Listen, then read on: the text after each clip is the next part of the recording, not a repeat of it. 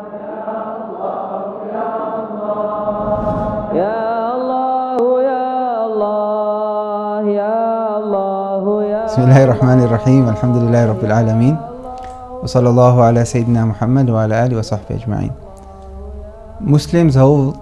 Muslims collectively hold the responsibility of preserving deen.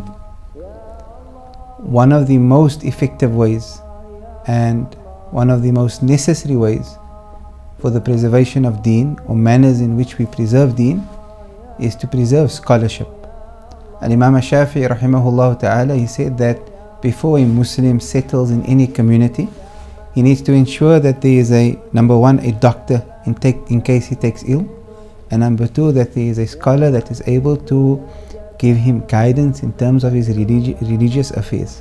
Scholars are there to ensure that we uphold the Sharia, that we live lives that are pleasing to Allah, that we live lives that will allow us to reach paradise, that will make us successful and happy in this world as well as in the next life.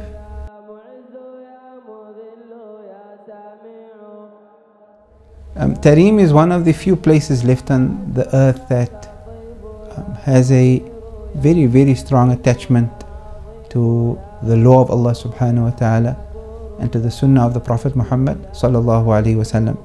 It's one of the few places where people have a deep sense of love for Allah and His Rasul, and that shows not only in the multiple classes of knowledge that takes place in the various madrasas that exist within Tarim, but it manifests in people's conduct, it manifests in the way they do business, it manifests most importantly in the way people interact with each other socially.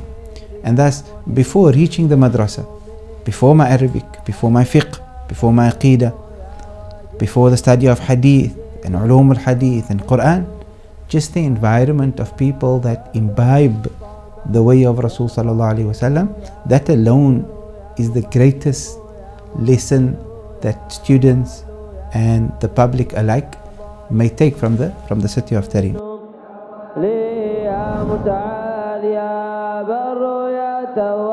يا منتقم يا عفو يا رؤوف يا مالك الملك يا ذا الجلال والإكرام يا مقسط